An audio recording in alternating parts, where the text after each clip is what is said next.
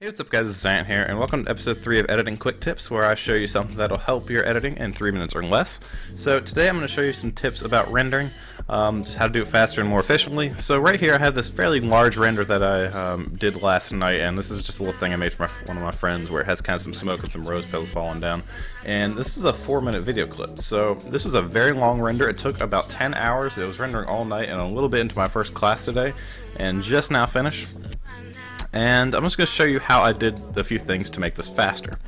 So one thing you can do is go to your render queue, and most of the time people render lossless. I don't know, most of the time this is how I used to do it, but pretty much that does is it renders and it doesn't decrease the quality at all. And it's a huge file size, it's like 80 gigabytes.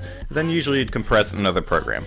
But actually if you go to File, Export, Add to Media Encoder queue, what that'll do is that'll actually compress it as it renders. So if you are the person that does that 2-step render, you can actually consolidate that into 1 step only in Media Encoder by adding it to that, and then you can just do your normal Media Encoder stuff and it also renders at the same time.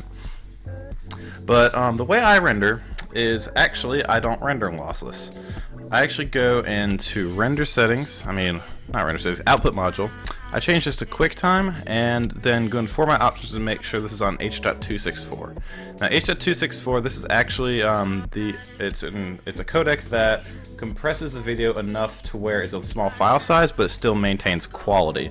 And I recommend using that when it'll render as a .mov file, and it looks very nice and looks just the same as rendering lossless, but it's a smaller file type. And the only thing about it is that it is an MOV file, and that's a QuickTime file, so I hope you don't have a problem with that.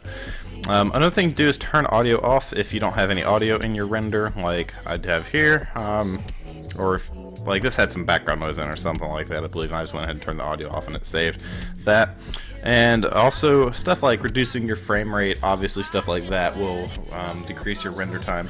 If you're rendering something at 30 FPS and you have your comp set to 60, this will default to rendering in 60, so make sure you change that down to, like, let's say it's 30 FPS that you're going to render in, if you want to actually render it in 30 FPS. Don't render in 60 if you intend to render in 30, or else that's severely going to increase your time.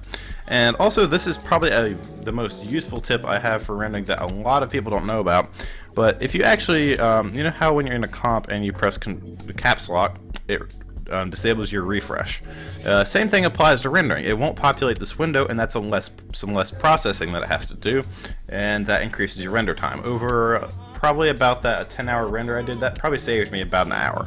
So that is something you can do, and only annoying thing is when you're on a computer you're typing all caps locks, but that's not that big of a deal. So I hope this was useful to you guys. If this was, be sure to drop a like in the video and a comment down below with some ideas you have for this series, and as usual guys, have a good night.